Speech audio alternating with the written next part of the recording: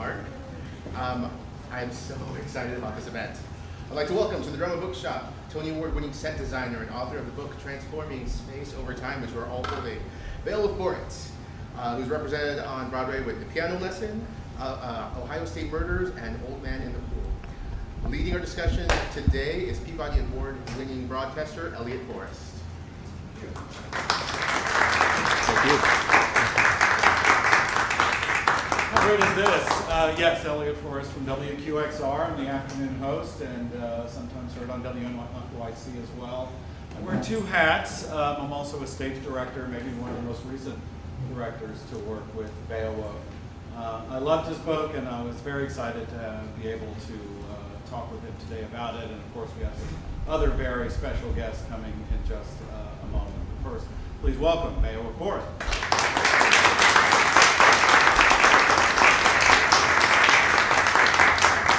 We're going to chat a little bit, but first, did you want to read something? I am told that it's customary for an author to read, so I'm going to give you guys about 5 minutes of the book right here. First is from the chapter about Act 1, which is a play I did with James Lapine, who is one of our upcoming guests. What constitutes a long, long time? In a show with just a few scene changes, 20 seconds may not seem very long, but if you have 50 locations and it takes 20 seconds to change each set, that amounts to more than 15 minutes of scene changes in the course of an evening. That can absolutely kill the pace of a play, especially one that's 3.5 hours long to begin with. The concern that scene changes could weigh down the story led me toward an idea that the action could all play out continuously in an abstract space. Usually, less is more on stage, so I started working on a set representing an empty theater seen from the side, perhaps with an onstage auditorium visible. Scenes would play out with minimal furniture used flexibly. For instance, the kitchen table might become the producer's desk just because the actors treated it as such. It was hardly a new idea. I designed this sort of backstage set before, and other set designers have too. But it seemed right for a story about life in the theater, and would allow me to mask the depth of the huge stage so it wouldn't overwhelm the intimate scenes. I had a nagging feeling that the idea was not grand enough for the scope of the play, but I made an appointment to show it to James and get his reaction. Within 6 minutes of showing and explaining this backstage idea, I could tell James thought it was a cliche. Stifling a yawn, he said, "You got anything else?" Luckily, I did. The night before our meeting, the nagging voice in my head had told me I needed a better idea. And I had a eureka moment. An idea popped into my head, almost fully worked out. It felt like divine intervention, but I guess it was my subconscious. My only tool to encourage these epiphanies is to spend time thoroughly reading and discussing a show, and then leave it alone for a few weeks without attempting to nail the design. My subconscious seems to keep working when I'm not, occasionally with exciting results. This kind of inspiration doesn't always hit, but in this case, at 0 hour, it did. I could use the Beaumont's huge size to my advantage. Rather than fighting against it, I'd make a 3-story tall structure out of massive raw wooden beams, like the skeleton of a turn-of-the-century tenement. The beams would define many, many small rooms in which the story took place, all packed and stacked together around a turntable. This way, each of the locations could be fully realized. If I could work out the location of each room in the scenic structure to mirror the play's written structure, actors could simply step from one location to the next as the turntable carried it to center stage. Each space would have to be relatively small, and that would help focus the audience on the tight two-person scenes. Small spaces would also lend a note of realism. We were, after all, talking about cramped tenements and tiny producers' offices. Once I had the idea, I realized I'd better find a way to show it to James the next day, so I stayed up all night, madly building a rough model out of matchsticks, balsa wood, old popsicle sticks, whatever else was handy to create the structure.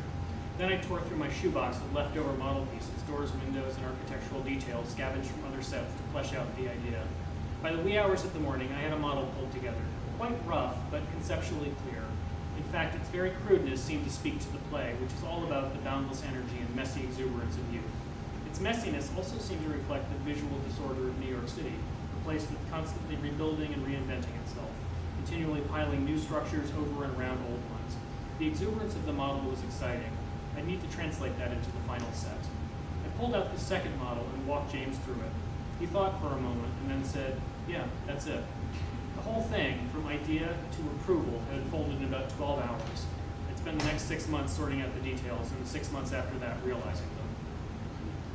And then I'm going to give you just a little bit of Scottsboro Boys, which we did with Susan Stroman, who was our other guest. There were changes as we previewed the show, but nothing major.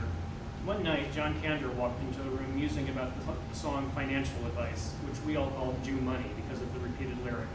John, who's Jewish, said to the room, "This song needs to be nastier. What rhymes with kike?" Despite and because of its minimalism, the physical production was exhilarating. It opened on a bare stage with two chairs, as if declaring, "We have nothing to hide." Those chairs transformed into every location in the show required, because every design element worked seamlessly to tell the story. My favorite spatial transformation took us almost instantly from the row of boxcars on a sunny southern afternoon into a dank jail cell. I've already described Stroh's ability to entertainingly misdirect the audience as the scene is reshaped. The audience didn't see the actors resetting the chairs to form a cell until she wanted them to, and so it seemed like stage magic. The lights carved out a bright square into the darkness, containing and constraining the space. The sound of the steel door slamming as the final chair was set in place created an undeniable sonic reality. The prison guard jackets and hats slipped on by the end men helped describe the location. All of it was just enough to trigger the infinite imagination of the audience and make them see, hear, and feel the most cramped and awful prison cell ever. The energy in the tiny Vineyard Theater was electric. Audiences were blown away by the show. Word of mouth spread quickly, and we were soon sold out for the entire run. I had to miss the opening night performance because I was teching Sondheim on Sondheim, but I made it to the party. Everything was magical. Then the New York Times review came out.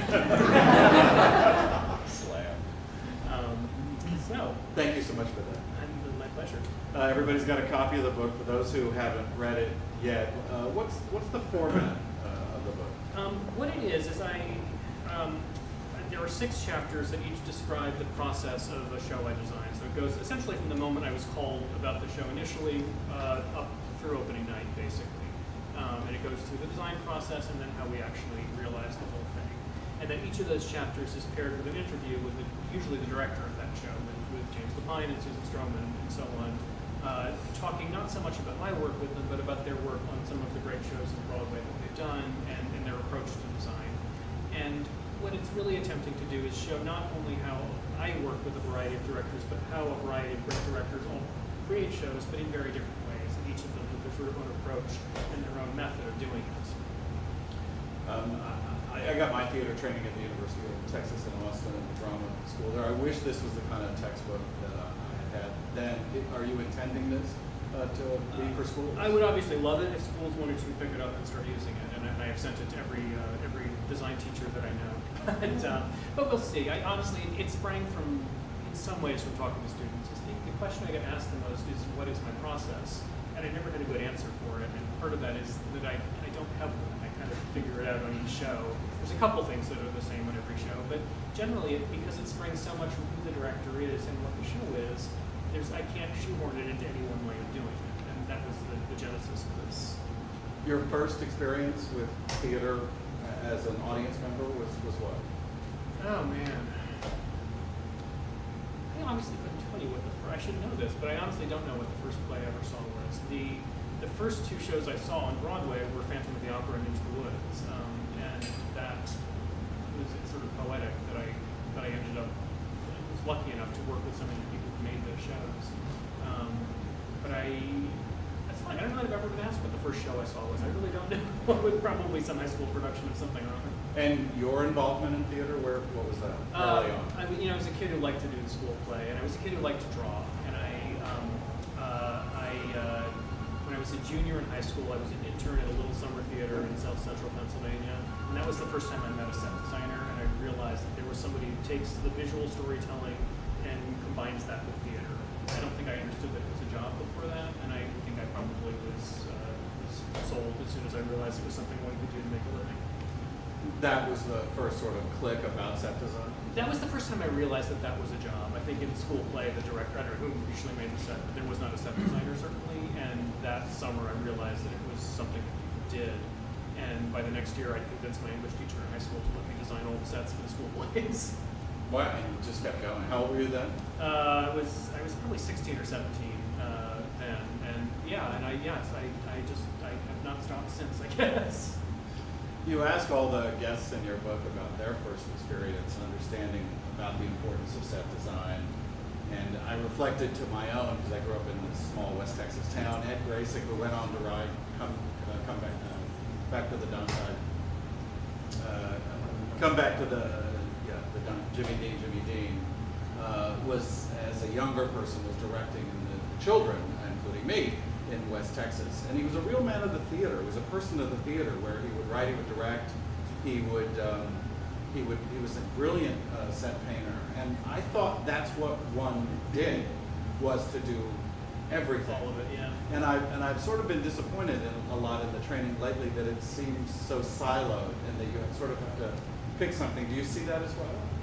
I think the industry turns you into that. I will say when I started, I did certainly more than I do now, and I feel like watching young people coming into the theater now, a lot of them aren't doing multiple things until you find out the thing that you're good at, really.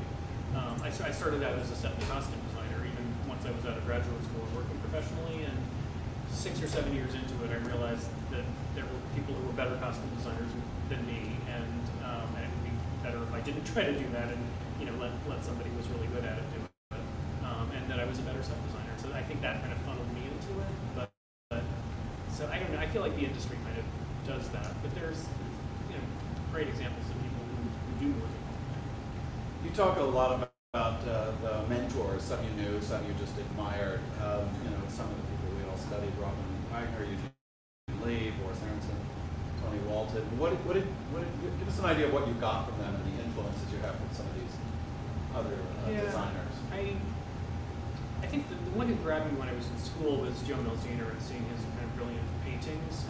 But when I moved to New York and was going to the Half Price booth and seeing what I could see, Robin Wagner sets were really the ones that kind of wowed me. And it goes back to kind of transforming space. The way he moves physical scenery through space is brilliant, and I learned a lot just watching those.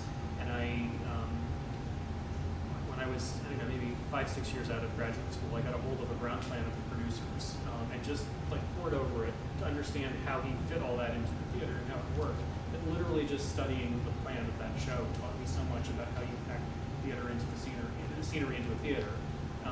And as fate would have it, I am doing a Susan Stroman show in St. James coming up, where we were packing an awful lot of scenery into that same theater.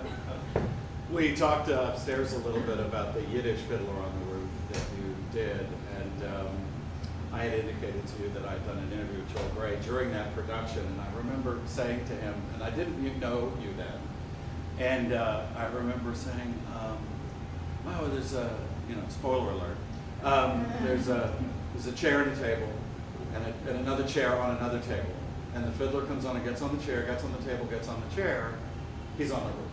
And it's like, that's theater, because it's just imaginative. And I said, it's as if Anna Tefka was putting on this production. And I said, was that the idea behind it? And he said, no, we just didn't have any money. That was definitely a case of core theater. We thought we were doing that production for 4 weeks down on the Battery at a little theater. And we designed it as appropriate for that. And lo and behold, the production has been around ever since, and remounting it this winter. But there was something very appropriate to that, telling that story with very few resources. And it comes back to, again, like I talk about this a lot in the book, but there's a Hal Prince quote that I love, where he says, if you're doing a musical, you need to leave a lot of empty space. You need to leave a lot of room for the audience's imagination to fill in the blanks. And that makes the audience complicit with the production. And it's a real touchstone for me.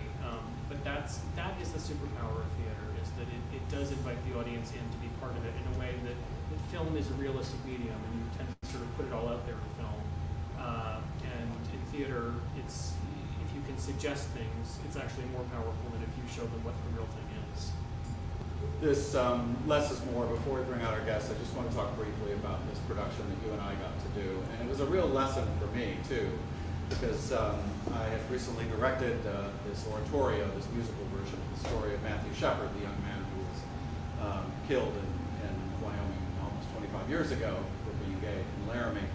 And it's a beautiful oratorio, incredible music, and you agreed to do the set design. What drew you to that once we contacted you? I mean, it was both the story was fascinating, the music was beautiful. The thing that draws me to almost anything is is the script or the text, or in this case the music, but also it was the space. We were doing it at St. Paul's Chapel downtown. It was a gorgeous space, and I thought, God, I've never gotten to design in a space quite like this before, and it seemed like a fascinating, unique opportunity to tell this incredibly powerful story in this really beautiful space.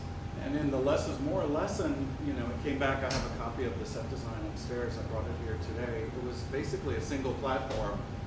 There's only two things I want to talk about with this. One is the idea of the rake, which was really interesting because it was a forced perspective drawing you had done, so it seemed.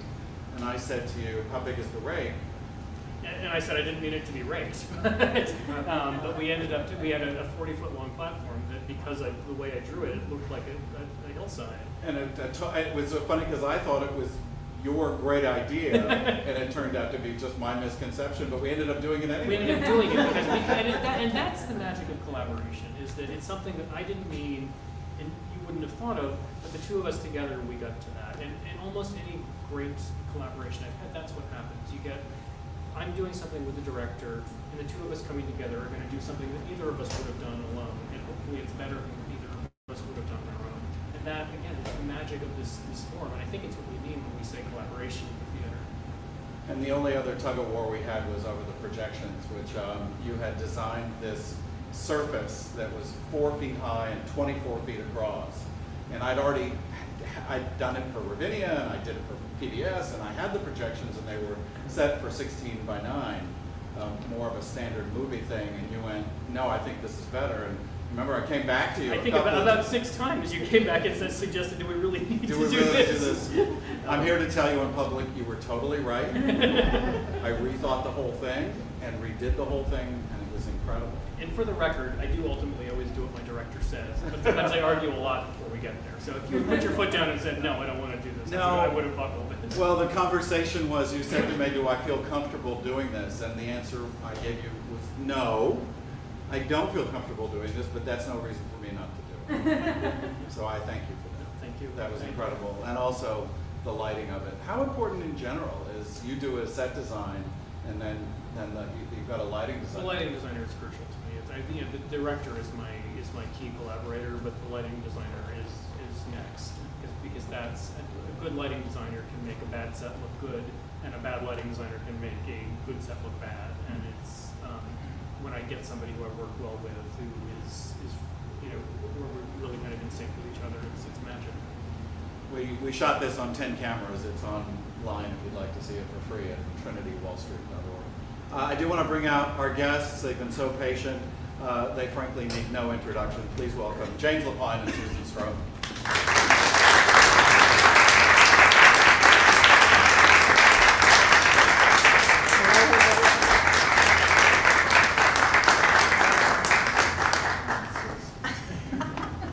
I thought it appropriate here in the drama bookshop, even before we get to Beowulf's book, maybe any thoughts on Angela Lansbury, who we found out passed away today. I thought it was very upsetting. I saw it on the phone today. It was very, very upsetting. Yeah. And she was an amazing person. She had an incredible heart. Yes. I never had the chance to work with her. Very briefly on like a Tony Awards segment. She was like the quintessential pro, if you know what I mean. She just came in, did her business. I used to watch her change out of her heels into her flats. When I was working at 890, she had a little star dressing room and there was a big slat at the bottom. Don't ask me why I'm telling you this. But I thought it was so interesting to see. Every time she'd go back to her little, while everyone else was rehearsing, she'd go out of her high heels, put on the flats, and then she'd come back to the Isn't that interesting? Worth the price of admission. Obviously, I want to talk to you all about working with Beowulf. Maybe we start with you, Susan. I guess Scottsboro Boys, you just read from that. Talk to us about the process and how it affects, his design affects your direction.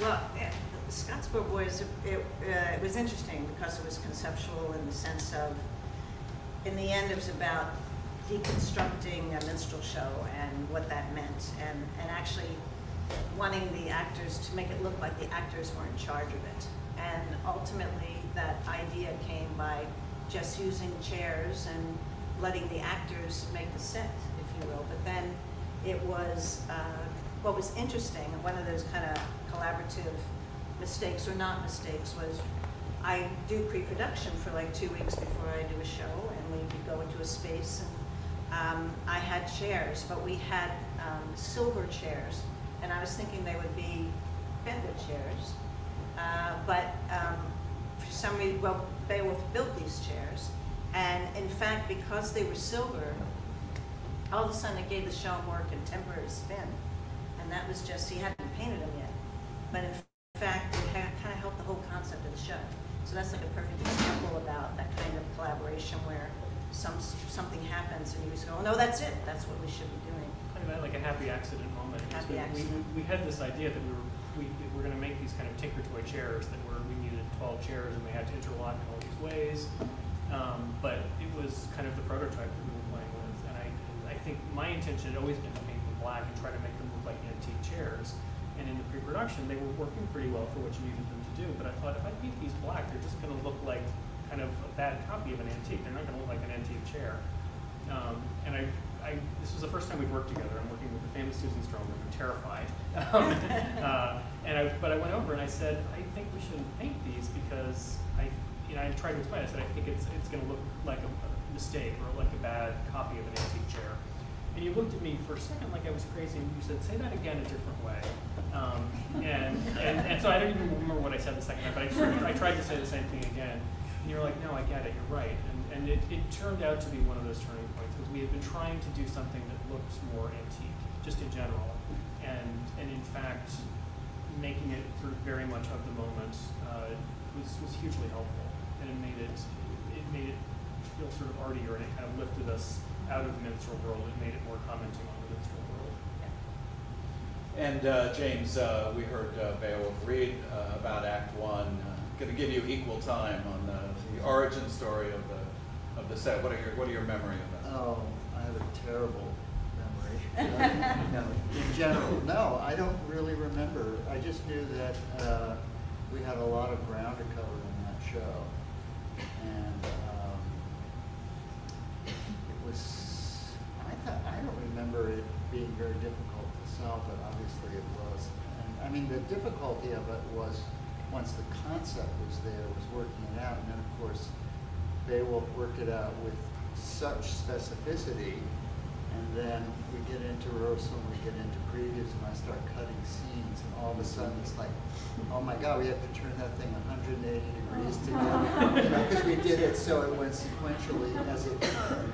So, but what was fun about it was a complicated set, but it was also, hey, let's put on a show, because you spent all your money on the turntable, and we had to just basically get whatever furniture we could find. Yeah. And that was fun. That was fun. The actors hated it.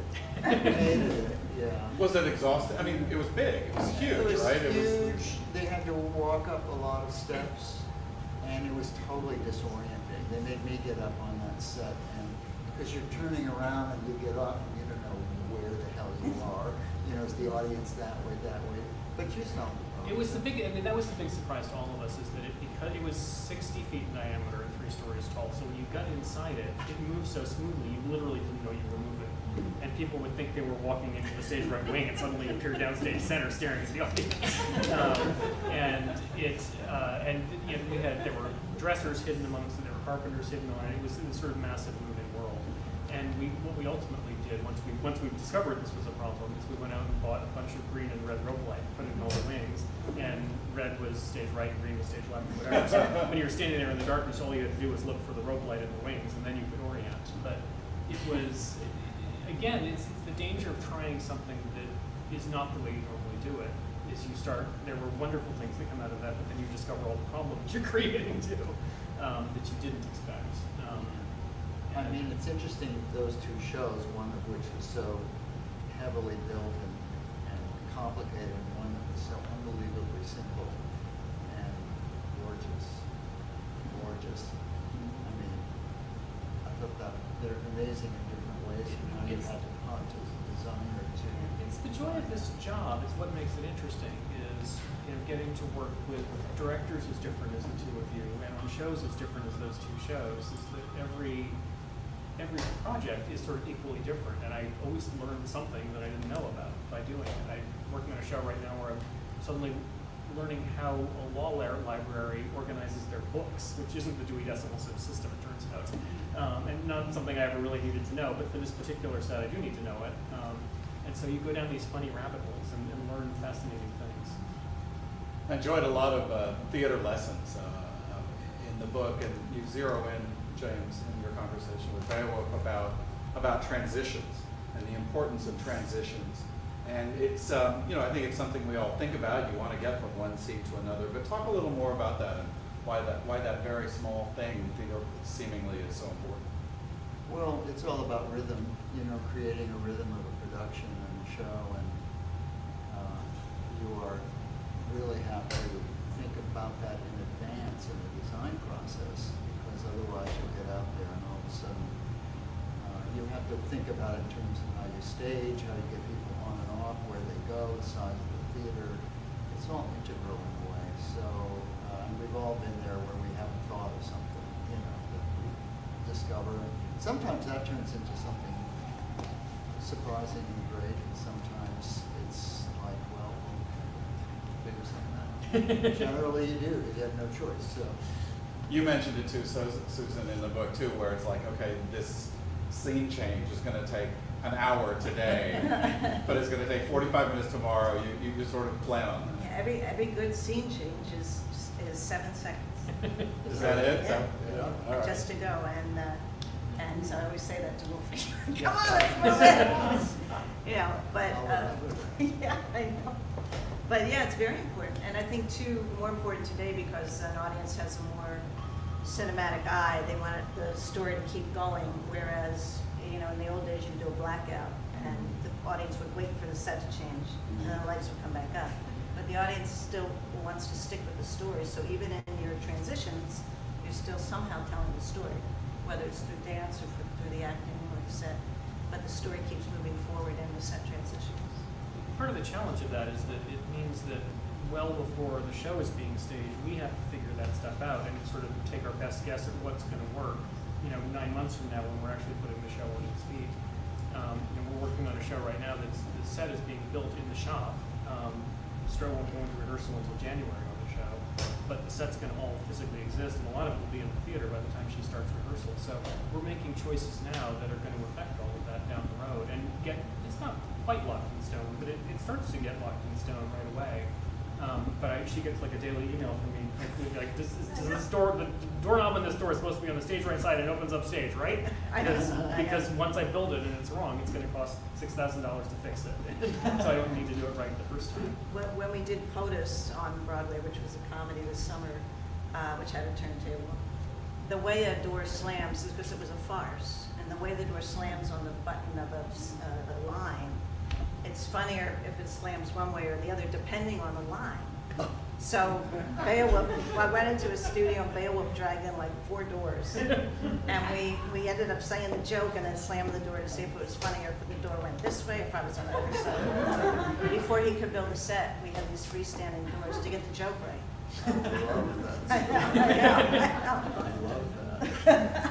Stuff people never know. Yeah. And did you choose right? We did. I don't think we had to flip any doors in Yeah, tech. we did, because that's what he didn't want to do. He wanted to get the door in there, and there was no changes, so he dragged these doors down to the studio, and we were slamming and saying a joke and then slamming a door. You talk early in the book about hate the set day. Yes. You talk about that. First day the actors. That doesn't seem real.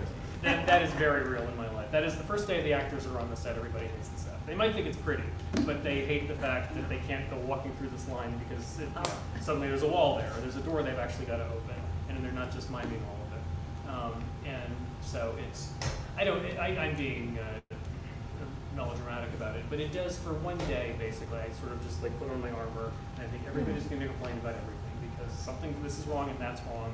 And it's because they've been working in a studio for 4 weeks and they've gotten timing perfect, everything is perfect, and now it's bumping into the reality of how it has to play out. And you know, everyone's professional, and in a day they will probably rework the timing and they'll figure it out and it'll all be fine. But for one day, it's all going to be wrong. And can the step be a half inch shorter? Can this door open the other way? Or whatever. And sometimes you really do have to change those things on the physical set. But if we've planned it all out right, you're not changing as much as everybody wants to change on the first day. For the Matthew Shepard thing, I mean, it was just tape on a floor for the longest time. So when we brought the set in, the actors were really sort of moved by it. They were emotionally moved by that because it felt so real. Does the set design do that for your actors sometimes? Actors. I heard that. You can't make a generalization, First of all, every day is somebody's fault, So when they're on the set, it's going to be Beowulf's fault. Gee, I don't know. I just tune out a lot. If somebody has a physical issue, that's one thing. The aesthetics is not their ballgame as far as I'm concerned. I think they have to live in the world that you make, and sometimes an actor will have really good remark about something that they're touching or whatever, but sometimes you have to say, well, you've only touched it once.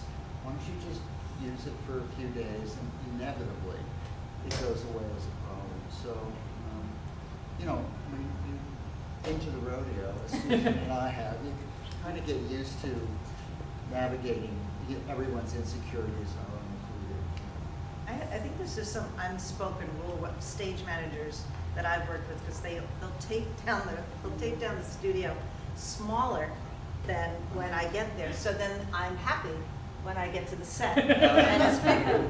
And I feel, well, how much more space than I had in the. I didn't realize you knew we were doing that. Yeah, I think it's something that the sneaky thing they've been doing to me to keep me happy in tech. I gotta get that stage manager. Yeah. No, yeah. What's your process for taking the set design and deciding the blocking? Is this something you do with software, where you like have the model and move the actors around? How do you decide the blocking around a Beowulf set? Well, we do, we collaborate with the model. Beowulf's wonderful about building a model, and that's very, very helpful to help you visualize transitions and such. He does put little figures in there for us to look at. But in fact, I don't really block anything until I have the actor in front of me, because you're inspired by actors, and so that doesn't really happen until you have the actor in front of you. But in fact, once he builds that model, you do visualize it, what it could possibly be. Same for you, James? When I started as a director, I blocked just the opposite. Everything out on a grid. Every scene, every moment, she's going to move here, then, and this line, that line, whatever.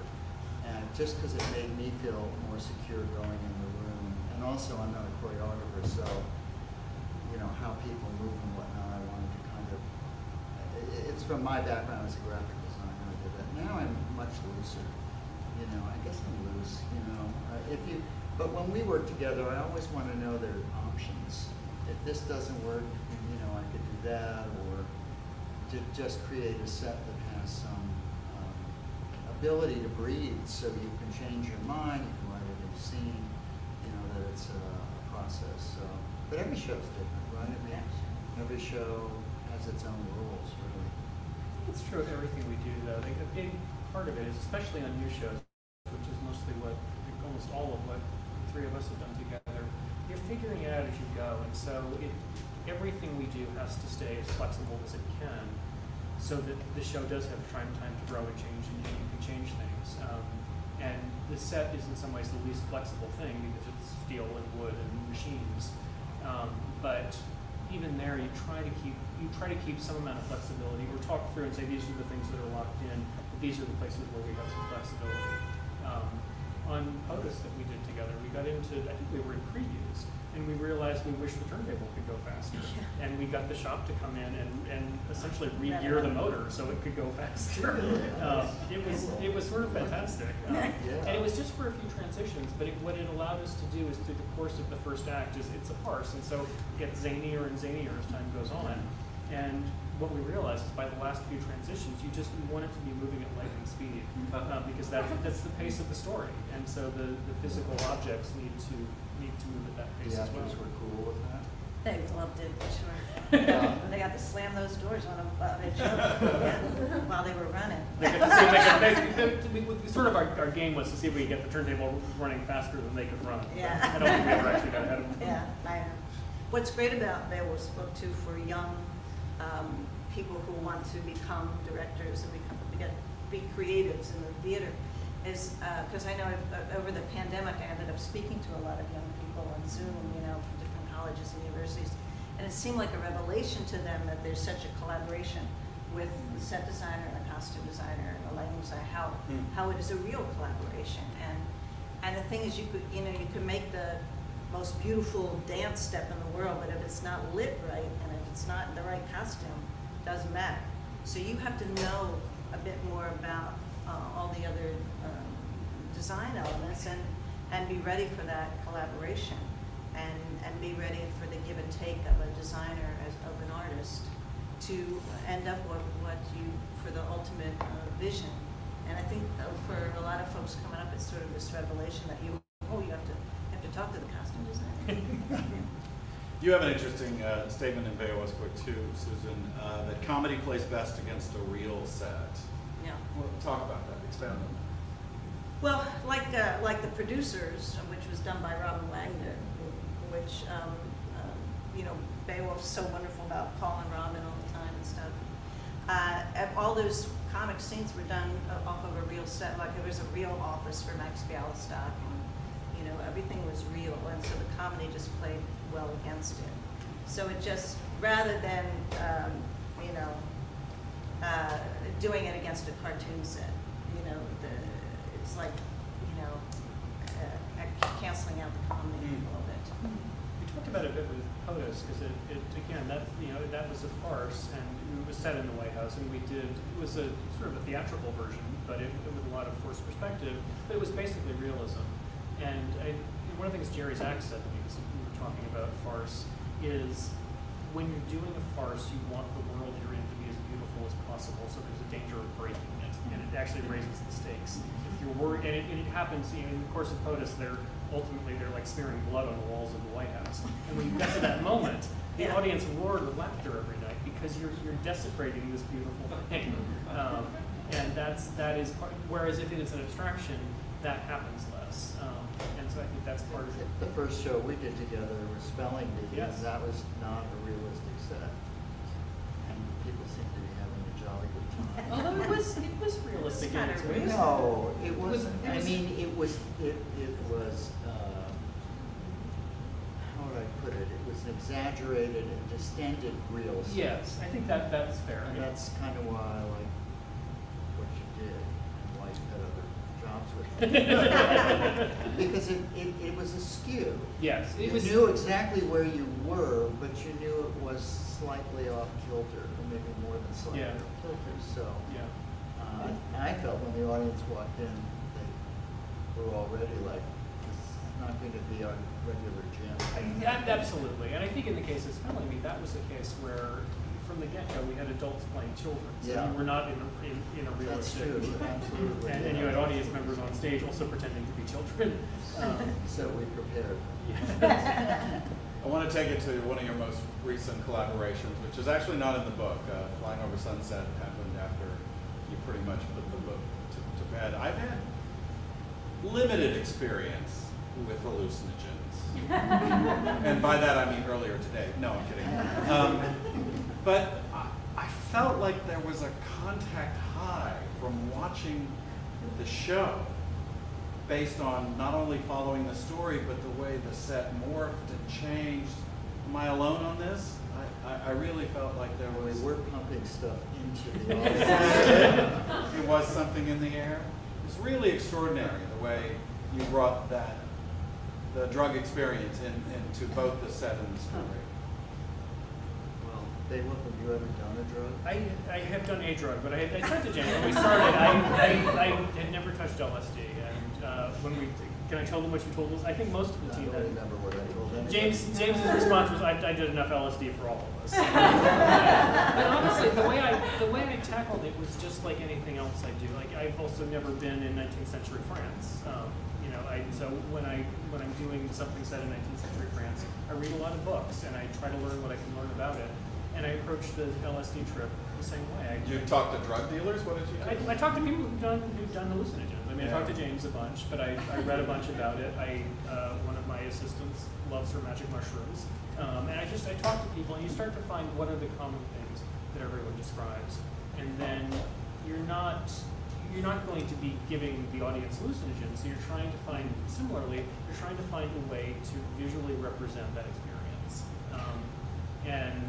But I don't think we didn't ever talk that much about, we're trying to make the set trippy. We weren't trying to literally make it replicate. We have to start from somewhere real in order to abstract it for the experience. So it was kind of, my friend Heidi Etcher, another designer, would say, we need some gags. Yes. You know?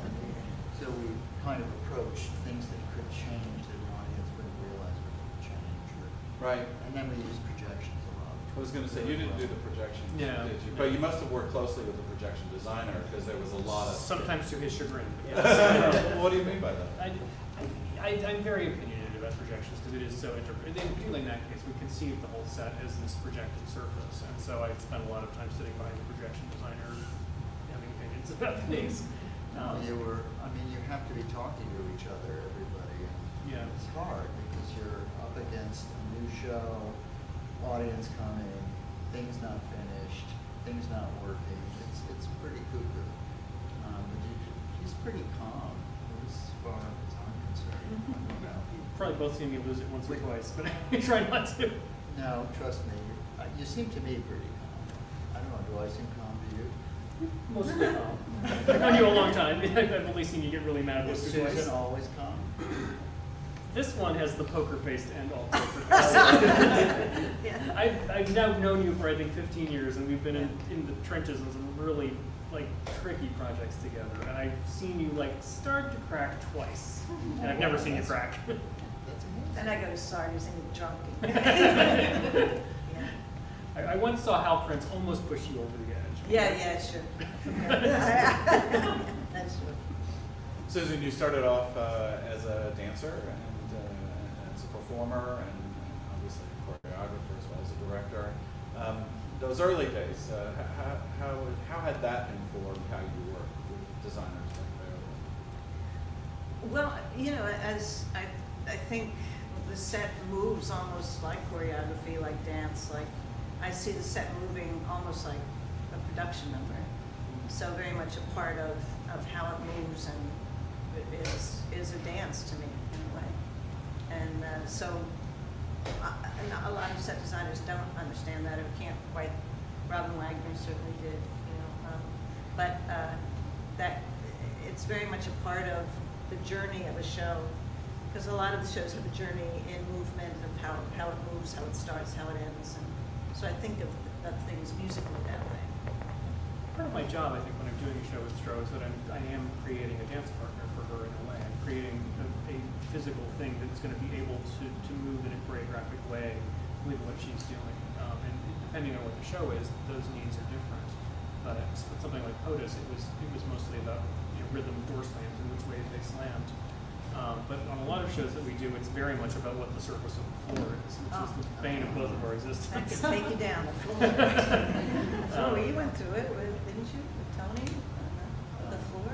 Or the... No, we didn't, because we could afford the floor that we wanted. When you're doing a tap show with a real A+ tap dancer, there's very specific needs. Not the floor. Was a lot about Yeah. But and a lot of those needs do not play very nicely with the big heavy automated scenery rolling around them, and that becomes the challenge for me: is how do you make those conflicting needs? For dancers, it's either it's the tap floor or it's a Marley for a ballet dancer, and then you have big units coming on. So and the units have to be supported by the floor. So yeah, I mean, half my life has been talking about a floor all the time. One of the pieces of advice you all give, which I was really glad to see, was something I've said and talked to younger people, which is that it always seems to me, when I came to New York, there always seemed to be two ways to go, two distinct big categories, which was audition, which is like love me, take me, and just has its own, and you have to do it, and the other one is starting your own thing. I walked into a bank at 19 and asked them to give me some money, not as a robber, but for a show, and I wasn't actually asking them to lend it to me. I just wanted them to give it to me, and they did. And I got to direct my first show, and I was so delighted to see your story of Flora the Red Menace, and that you just had the guts to go, I want to do this. Yeah. And create your own thing. Tell them. Well, you know, it's that I was in a show that lasted 1 week on Broadway. It's called Musical Chairs. And you probably missed it. And I was met with a young actor named Scott Ellis, and we were sitting out in front of the theater lamenting on how we wanted to be on the other side of the table.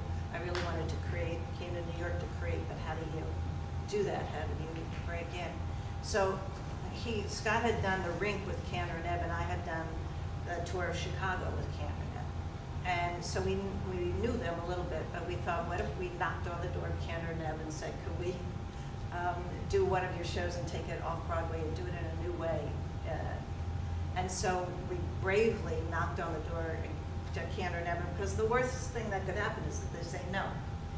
And but we knocked on their door and asked them if we could take a show of theirs called Flora the Red Menace and take it off Broadway and do it in the form of like WPA theater.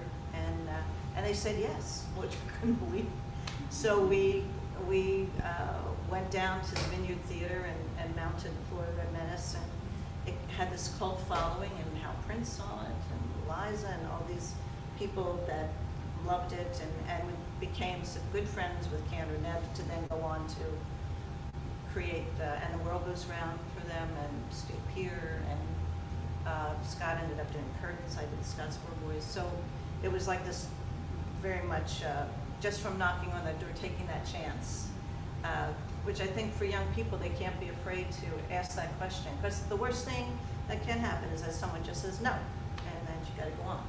But yeah, and I think we made $200 for the whole summer, and but Scott Ellis and I never went on stage again.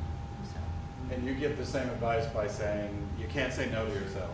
Yeah, everyone else will say no to you, so don't say no to yourself. Go and try not to get your feelings hurt when someone says no, because it will happen a lot. But don't be the one saying no. There are other directors in the book. Maybe we should just talk just a little bit about Jerry Zaks and your work with him. Tell us about that.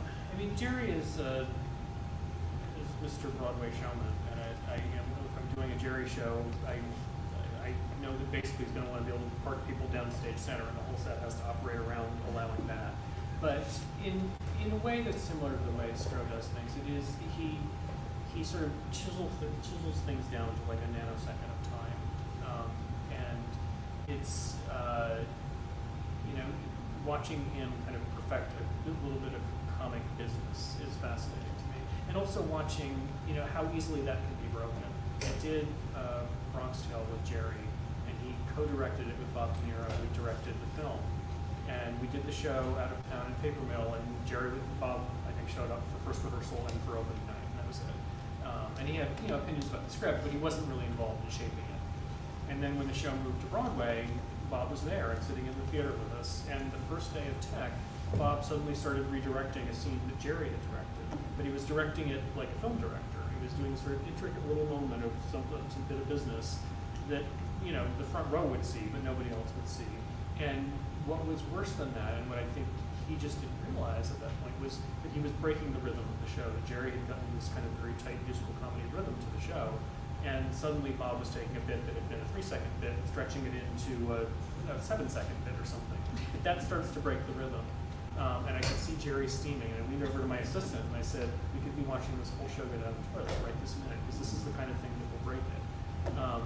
And it was never quite a calm relationship between the two of them, but to his credit, I think Bob realized, wait a minute, I'm messing something up, and Jerry's the one who really knows how to do this. And he did step back, and he let Jerry kind of be in charge of it. He would weigh in on things and have opinions, but he didn't. He stepped back and realized that he shouldn't be tinkering with the rhythm of the show, because that is sort of the magic of musicals that I think people who don't do them don't understand the intricacy of it. But that's one of Jerry's superpowers.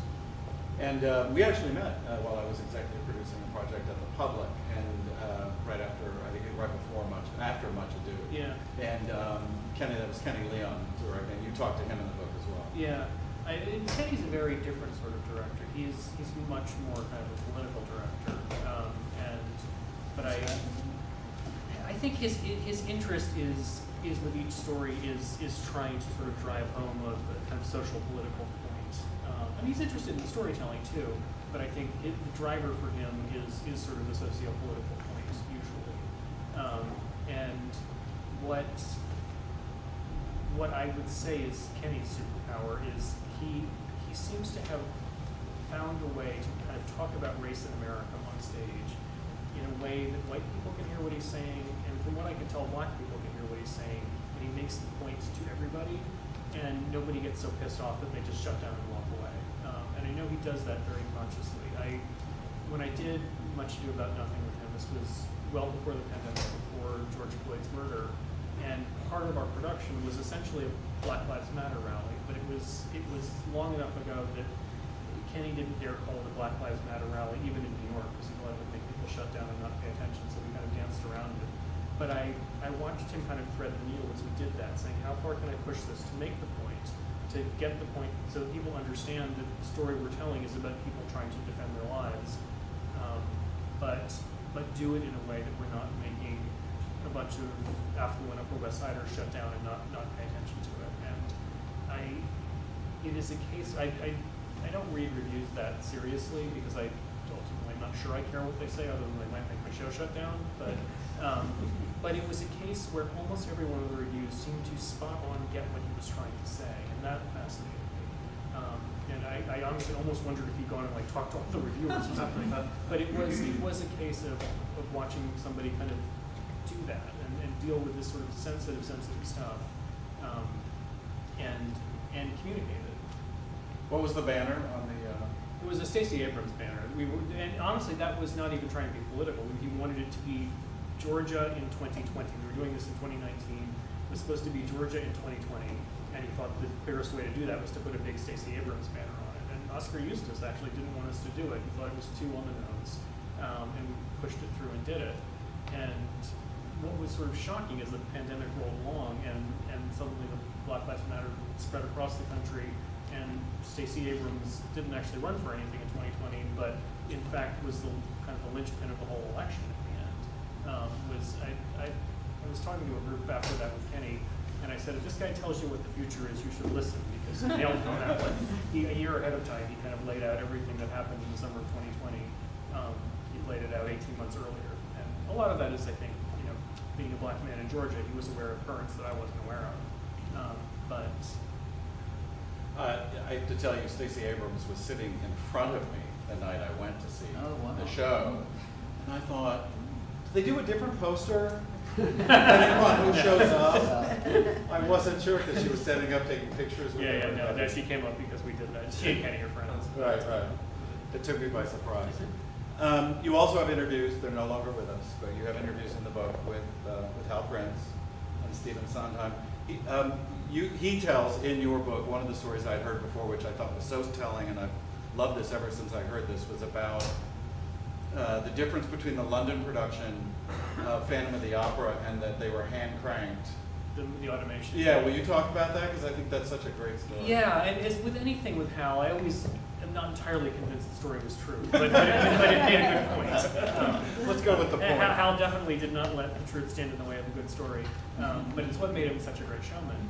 But apparently, it's probably is true. The famous candles that come out of the basement of Phantom of the Opera at Her Majesty's Theatre in London, it was old Victorian machinery, and it was a hand crank that brought them up, and so they were kind of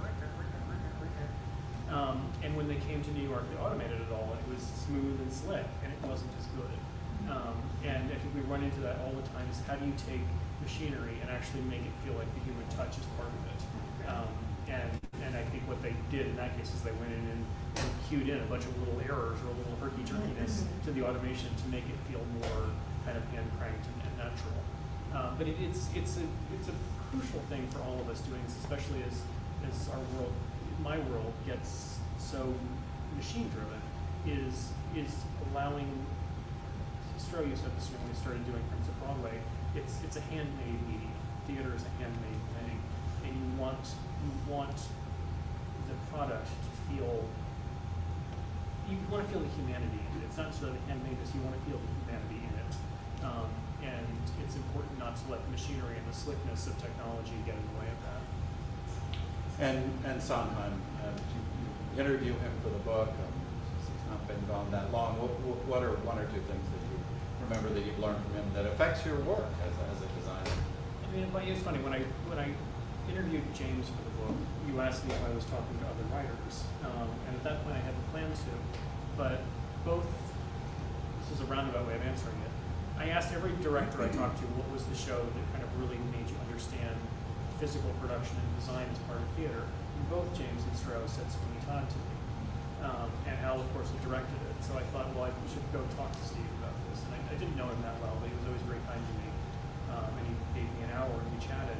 But one of his touchstone things that I do lean on a lot is he, in an interview, I think, in the 80s maybe, he said, lyric writing has to be concise, because if you get too dense with it, the audience can't take it in. It's coming at you in the course of time. It's not poetry.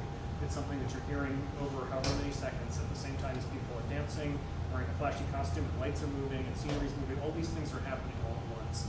And if you let the lyric get too dense, the audience won't be able to follow it.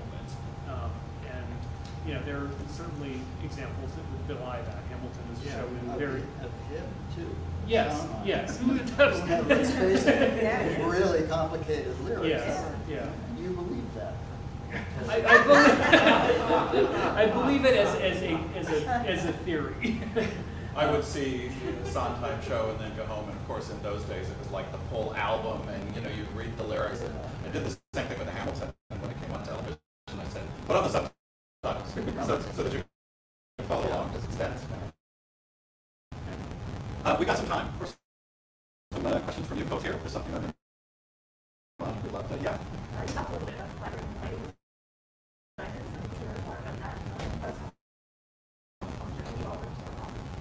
It's and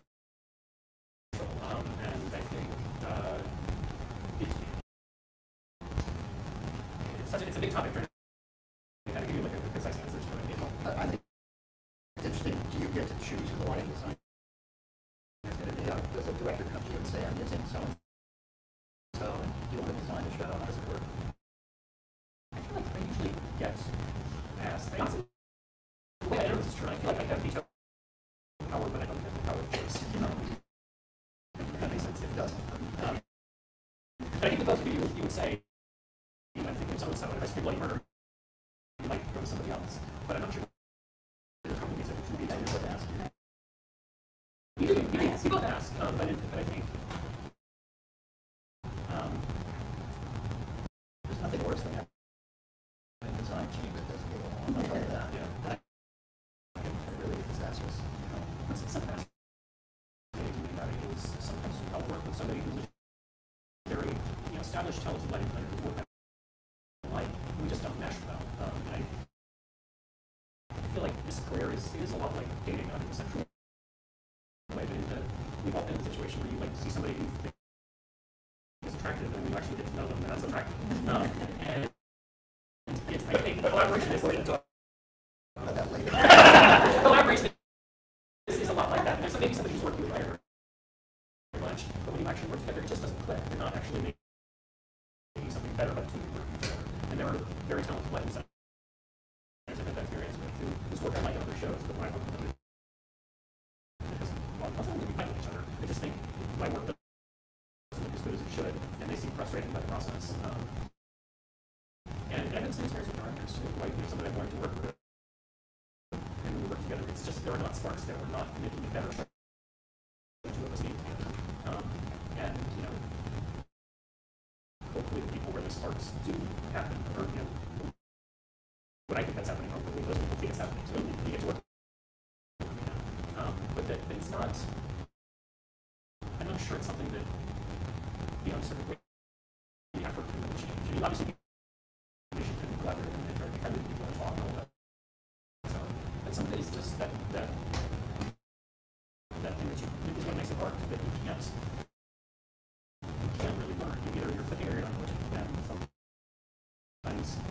pushing